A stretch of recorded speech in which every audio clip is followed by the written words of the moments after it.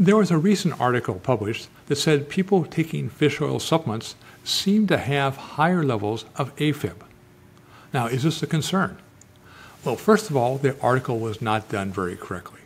One, they never measured the actual levels of fish oil in the blood. So they couldn't make any correlations between the omega-3 fatty acids in the blood and any condition. Second, they were looking at various stages of heart disease, going from no heart disease to A-Fib to basically now actually having a heart attack to dying. And what they found there was basically that those who said they were taking fish oil supplements without measuring the levels of the omega-3 fatty acids in the blood, they seemed to have a correlation of saying I had more A-Fib.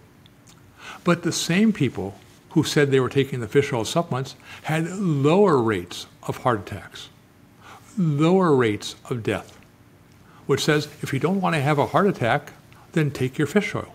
Now, we have other articles which actually did measure the levels of fish oil, so they can make now strong correlations. And what do they find?